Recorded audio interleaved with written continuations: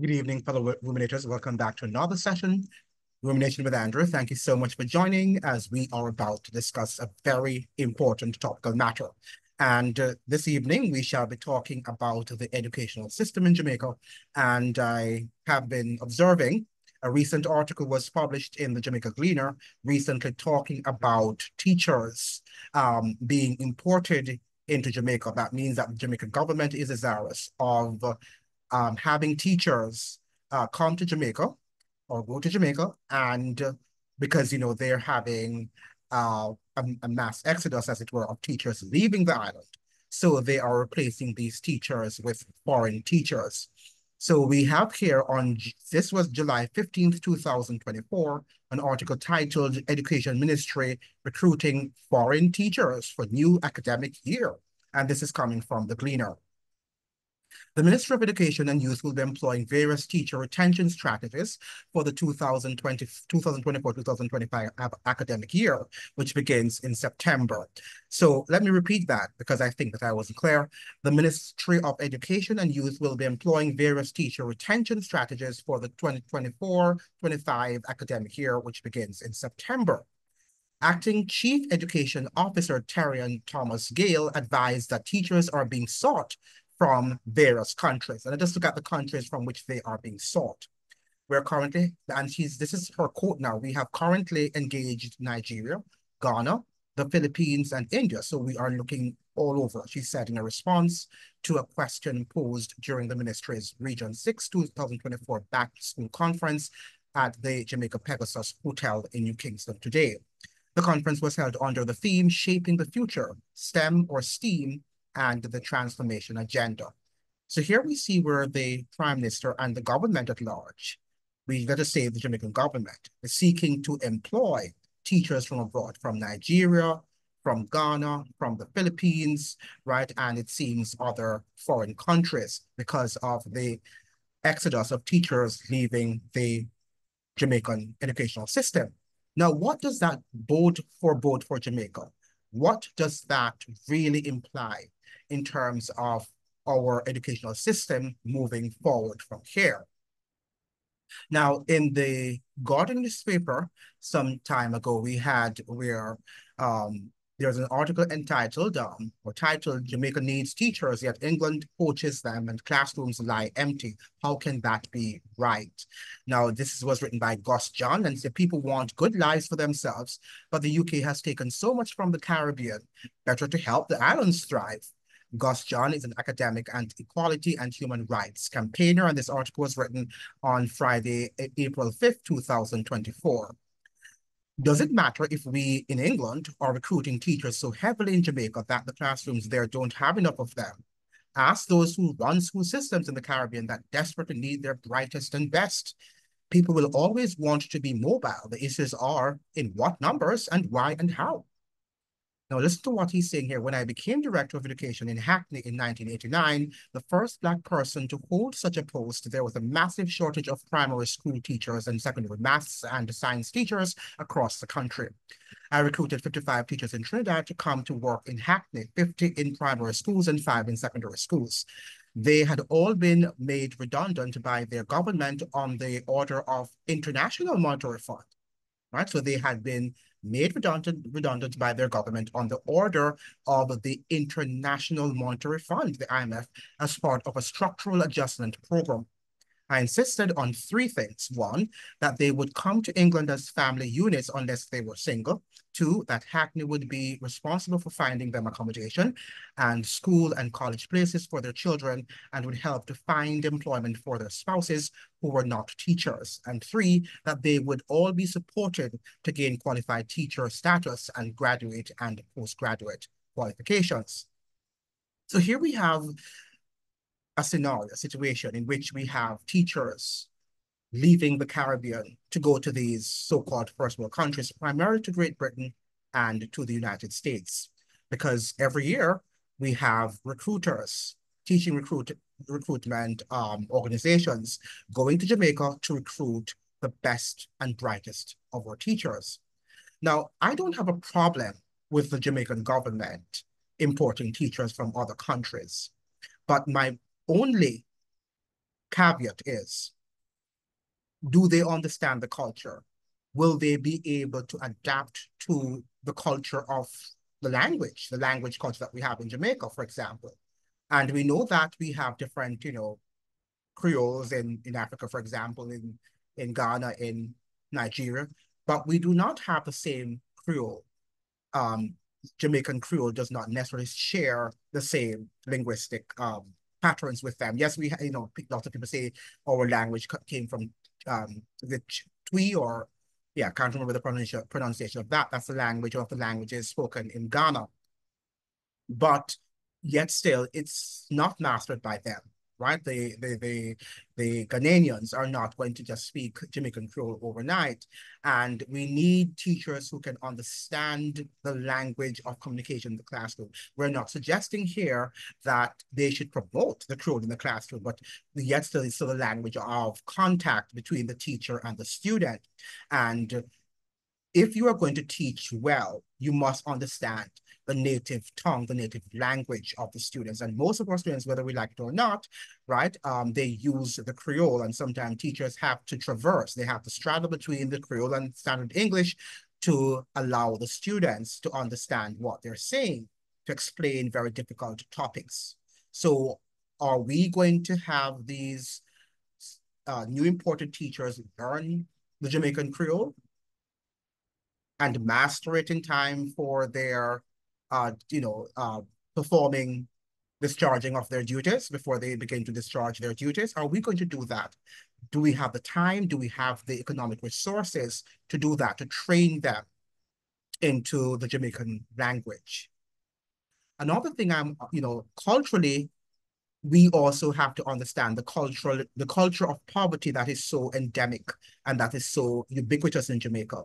And only the Jamaican teacher will understand that and will be able to, assist the student, understand the psychological effects that poverty has on our children. Will the teachers coming from the Filipinos, for example, from the Philippines rather, and from other nations outside of Jamaica, will they be able to understand the entrenched poverty that we have in Jamaica? Yes, they have poverty in their countries too, but we know that different culture deal with their poverty in a different way. And there is a sort of understanding that they will have to have of this culture, this pervasive culture of poverty that is so endemic in Jamaica. Now, we're concerned also that the brightest of the best of the best, the creme de la creme of our teachers are leaving. And I am not sure if Jamaica is able to pay the best of the best who are coming from Africa, coming from Ghana, coming from Nigeria and the Philippines, among other nations. I do not know if we can offer them an attractive salary for them to the best of the best to be attracted to Jamaica, because we understand also that the United States recruit teachers from the Philippines, for example. I'm not sure about Ghana or Nigeria. Possibly they perhaps do recruit teachers from these countries also, right? So if we do not have an attractive wage offer, attractive emolument package, do you think that we are going to attract the smartest teacher from these countries? I'm not sure if we're thinking carefully what we're doing. Now, it is very interesting. Jamaica is always a place that is very difficult to understand. I think that the country is almost, what's the word now? It's like we're an enigma. It's an enigmatic country. Jamaica is certainly an enigma because, we were talking about salary increases for teachers, right? And now we're talking about lots of teachers still leaving. So it means, therefore, that I'm not sure if the teachers really received the salary increases that were purported, that were suggested by the Minister of Education, Favour Williams. I am not sure if they are receiving those attractive salaries as they were reported. It seems to me that it might be only, slated for people in the administrative level. At the administrative level, it's not for people, the rank and file educator, the rank and file teacher in the classroom. It doesn't seem that they increase in salary, the salary packages that we were told have been increased in sometimes some of them double, triple fold. I am not sure if that applies to them because it seems that we're still having a mass exodus of teachers. Now, in fairness to the Minister of Education, she's saying that this year we have seen a decline in the numbers of teachers leaving. But is that true? Can that be verified? Is that verifiable? Can the principals, respond? If there's any principal from the Jamaican schools, and you're watching this video, could you verify whether or not you have a mass exodus this year in comparison to former years, or have you seen, as Fable Williams, the Minister of Education, is suggesting, is asserting that this year we do not have a mass exodus. We have seen a decline in the numbers of teachers who are leaving the island. Now, in the Jamaica Observer, there was an article that was published on April 6, 2024, and it says here, British classrooms calling and UK offering 2 million relocation package plus other incentives to Jamaican teachers. So here we're seeing a lot of, different UK schools are offering Jamaicans what it seems, what it appears to be attractive salaries. Now, Jamaicans have to be careful because when you see sometimes we compare the salaries between the two countries and the differences, and you might think because let us say you're going to earn 2,500 pounds per month, but you have to also take into consideration the cost of living in wherever you go in the UK, which is very astronomical. Right? Even in the United States now, depending on what city you go to, the cost of living is extremely astronomical. But I know that we do cut and curve. Jamaican teachers know how to, live frugally and stuff like that. So I understand that, but don't think that you're going to live now, lives that are, luxurious because you hear that it's 2,000 or $3,000 and you begin to convert it into the local currency. But you can't convert it like that because the United States and Great Britain are, and Jamaica have different standards of living. And there are things that you will need in these first world countries that you perhaps do not need in Jamaica, such as, hot water. You're going to need, well, that is basic, things like, heating up your home and also air conditioning. These are things that are luxurious in Jamaica. You don't need to be heated. Your house does not need to be heated in Jamaica because we live in a tropical climate. So you have to make sure you also have to buy clothes, seasonal clothing, right? You just have one type of clothes because Jamaica is an eternal spring, summer, right? That is there. So you don't need to buy constantly new clothes or seasonal clothing. But when you go to these countries, you will have to buy seasonal clothing. Another thing is for the children. If you have children, and the cultural exchange can sometimes be very different and can be a shock for your children. But children tend to adjust and adapt to these new environmental situations than adults do. Now, yeah, so here in this article, it says that almost 500 qualified Jamaican teachers swapped local classrooms for classrooms in the United Kingdom, the UK last year, as that country increased its recruitment drive to fill teaching vacancies in its schools. Something that is also very ironic here is that in Jamaica, we tend to criticize our teachers and we see that they're not doing enough and they have not really taught the students well, but yet still, we are seeing every year these recruitment organizations going to Jamaica to recruit Jamaican teachers. So it's obviously that they are performing when they go abroad. So why are they not performing in Jamaica, according to the Jamaican authorities? If you listen carefully to what they say, the teachers are the ones who are not performing and they should be paid by performance. Now, if they are doing so well, because if they were not doing well, obviously, these organizations would not be coming there because they can go to many other countries to recruit teachers.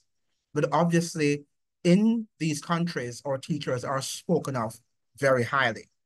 They have very high regards for the teachers, for Jamaican teachers. And that is why they go back every year to recruit a large number of teachers. 500 leaving to the UK, a lot of teachers leaving to one place. And we have other recruitment centers in the United States, perhaps in Canada, and other locations around the world. Could be in Grand Cayman also, where teachers are highly sought after. So what is happening in Jamaica? Why are they not performing? That is the question. But I must say, when we look at our educational system, when we look at the physical plant, the campus, right, that we have in Jamaica, a lot has not changed. A lot has not changed. We still have these iron metal chairs, that must have been there from the 1950s, perhaps before. We are not modernizing our classrooms that we should be modernizing our classrooms. Put our people to work and let them build modern chairs that look more appealing. The classrooms in Jamaica, for the most part, do not look appealing. The classrooms need to be painted. The chairs need to be changed. They're too ancient, right? I see chairs that are there from when the devil was a boy. Right? It's time now that we upgrade and that we begin to modernize. Look at how first world classrooms look, and let us begin to pattern those classrooms. And I also think we need to also build centers on these school plants, these physical campuses. We need to build buildings, study halls, study centers where students can go and sit and they can actually study. In fact, I think we should make it mandatory to have maybe an hour of the day. I know that Westwood and St. Hilda's did this. They had what they call a prep session. So after school was finished at 2:30, they would sit there for an hour or so in silence and they would study. I think we need to revisit those days and have our students sit in a big hall, a big study hall, where they're also probably fed a meal per day. The government need to arrange that. We have too much money that we are wasting on frivolous things that should be put into educating our kids.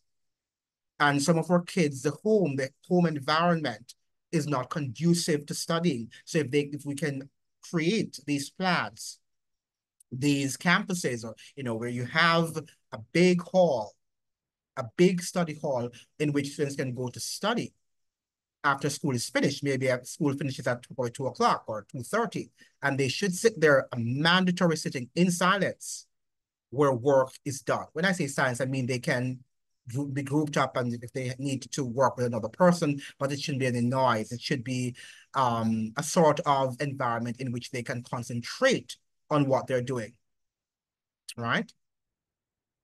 We need to do some of these things so that we can help our students to study, to do their homework, and to study for their exams, and to be productive. Because after they have been sent home, many times, many of the homes are not conducive for studying. They have no electricity, or perhaps they have nothing to eat, or the home environment is just loud, and parents are not responsible to encourage their students to do assignments. So if the school can help students in doing that, then I think that's going to be a big help. And over the years, when Westwood was doing that, the prep session that they had, they did very well. I'm not sure if they're still doing that, but they did very well academically at the school because they kept that 1 hour session where students could sit down and do homework and reflect. They need to learn how to reflect and to think, right? Because we're living in a noisy society and we need to have more silence sometimes. We need to have moments of silence where our people, particularly our students, can sit down and they can be engaged intellectually. That is very important, and I would hope that the Minister of Education, along with the government, will think of doing something like that. All schools, all public schools should have a big study hall center with appropriate seating. And these are things that we can sit down and, begin to plan out and to see how we can use our carpenters and, other people who work in that sort of profession to build, chairs and other things that students might need, and tables, right? So that we can seat our children comfortably. But all these metal chairs I'm seeing in the classroom, they need to go, and the school environment need to change. I saw Simon Romero, who is a writer for the New York Times, and he was commenting about the teachers leaving Jamaica to go to United States, and how this mass exodus of teachers leaving Jamaica for the United States. And he was, he showed some picture, but Simon Romero, he likes to show pictures of the worst. I was interviewed by him, and I'm not sure what sort of quotations he actually included in the article that he had written about the Jamaican Creole, because after contacting me. That was a terrible quote that he included in his article. And I'm calling you out, Simon Romero. You shouldn't have done that. There were lots of other substantive things that I said, and it was just totally out of context what you did. But he was showing some pictures of the school system, of of the different classrooms in Jamaica, and they were not attractive, to say the least. Right? They just look like a classroom of the 1940s. Right? We need to upgrade our educational system so that our teachers can feel that they are actually in a very productive environment. And our students also, because if the environment is not conducive, if it's not physically attractive, our students are not going to produce, and they're not going to respond to learning in a positive manner.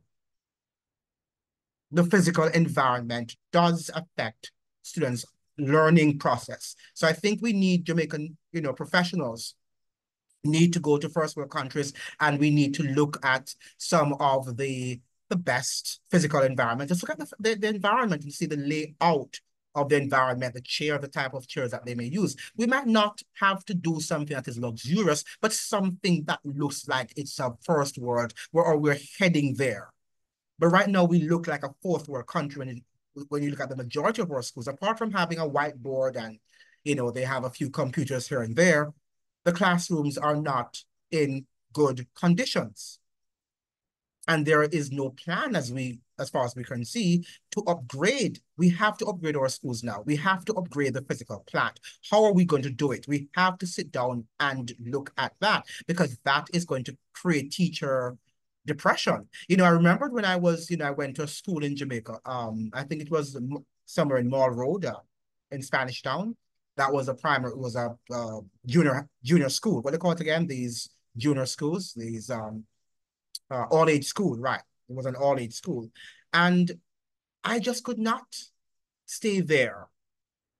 It was so depressing. The physical plant was just not attractive, not appealing. You don't want to go inside and interact with the students. And already the students were not the best in terms of their academic acuity. So, what incentive are you giving to teachers who have to interact with such, depressing physical plants every day? Right? We've got to be able to do better, and we can do better. And I'm not saying that you have to begin with all schools at one given moment, but, let us look at some schools. And I would hope that our schools also, our schools can do things to earn money. Why not get on YouTube? Some of you are on YouTube, but some of you are not on YouTube. And the ones who are on YouTube, like the York Castles and St. Hilda's and the Westwoods that I've seen, good job, you're on YouTube, and perhaps some of you are earning some money. But you can also do devotional, put up devotions on your YouTube channel, like Glenn is doing. Let past students begin to reflect and to begin to reminisce their days and their lives, their time spent at these schools, at Westwoods and the York Castles and the St. Hilda's. And when they do that, they probably will be impressed, will be encouraged, will be motivated, will be incentivized, as it were, to send money to the schools. Do that. Put up more things on YouTube channel, on your Facebook. Do more things like these to bring back some sort of memories, right? And I'm sure past students, they're already helping. I'm sure they're already helping, but it will even give them greater incentives, right? It will provide them greater incentives to further helping to make, more contributions to the country, right? To the school, not to the country, but to that particular school, whether to Westwood or to St. Hilda's or to Newcastle, right? We need to do something like that. But our physical plant, for the most part, I see that as I talk about York Castle, I think York Castle is doing a great job. in terms of the physical plan. They have done a lot to have improved the physical plan. Of course, much more needs to be done, but give the principal his credit, his due. He has done a significant job since he went to that school. But a lot of our schools are just barely, have just been barely upgraded. It needs much more. And people who go to Jamaica cannot be impressed to see that we're not progressing. We're still in the 1950s, as it were, in terms of the lack of resources. Our physical plant needs much more. And we've got to give our teachers credit. Had it not been for them and their ingenuity and their creativeness and their innovations, I do not think that, even though we're not doing as well as we should, that many of our children would still even pass a subject, right? And this leads me back now to the sacrifices of our Jamaican teachers, because they understand the struggles. They too went through a similar struggles, most of them, and they understand it. And for that reason, they will give lunch money, and they will, spend extra time with students to ensure that they learn whatever they need to learn. Are these teachers coming from Nigeria and Ghana and the Philippines, are they prepared to do the same? Right? What about the whole matter of racism in some of these countries, like the Filipinos? Are they going to be discriminating against our students? We've got to be able to look at some of these factors. We can't just begin to say we're just going to go and get teachers, import teachers like that. And I hope that we will use the underutilized teachers, as Favor was saying, the ones that you have sent home, the ones who are in their 60s and 60, and they're strong and they still have much to offer. Get them back into the classroom. They have the knowledge, they have the skills, they have the intellectual acuity, they have the experience, most importantly. You have sent home many teachers at 6 to suffer. Many of them are suffering because, the retirement package is so low and they're not surviving very well. So what I would do, I would try to recruit those teachers who are still strong. Physically, they're still strong and they're still mentally sharp. But most importantly, as I've just suggested, they have the experience to help our students to move forward. Because I do not think at this point that the foreign teachers, I'm sure a few might, but they're not going to understand the culture as well as Jamaican teachers do. Right? They are not going to understand the culture as American teachers do, as Jamaican teachers do. And we've got to think about that. So this is what I wanted to bring to your attention today, because it seems to me that we're just doing things and, I'm wondering what percentage of the principal, the administrators, have been consulted about the importation of foreign teachers to Jamaica? Have they been consulted? What have been their responses to that sort of plan, right? And why are teachers leaving? Why are Jamaican teachers leaving the Jamaican classroom? We all know, because they're not being paid well. So what was this salary brouhaha, the increase in salary brouhaha? What was it about, right? Was it not because you wanted to encourage teachers, to incentivize them to remain, why the government did it? But it doesn't seem like it's true. It seems like it was just a propaganda. I don't know. Maybe it was true. I don't know, because a lot of things in Jamaica do not add up. It's not mathing, as people will say, right? The math is not mathing. And as a result of that, we're seeing where there are lots of discrepancies, right? Lots of incongruences,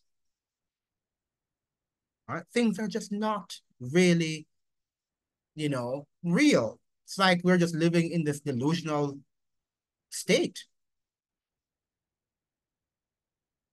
And the government can get away with lots of things because the journalists, again, are not doing their jobs. Because this article was just a really brief article about the importation of foreign teachers. There was not any investigative report. There was no probing in that article, right? So I think that we need to look at these situations and to see how we are going to solve this problem.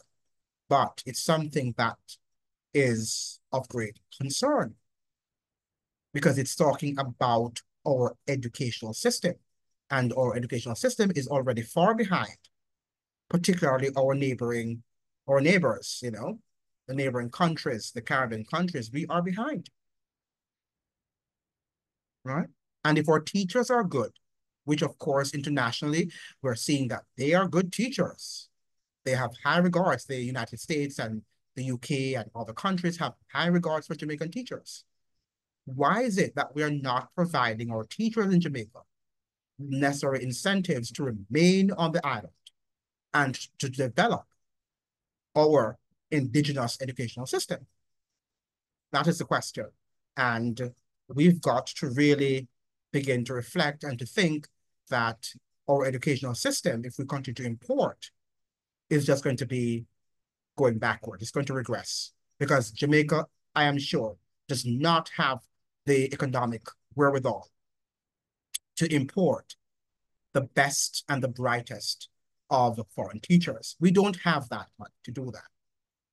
And some of these teachers, as I'm suggesting, these countries are already, on the list of the United States. They go there, and so of course it's not going to be the United States is going to go for the best teachers there.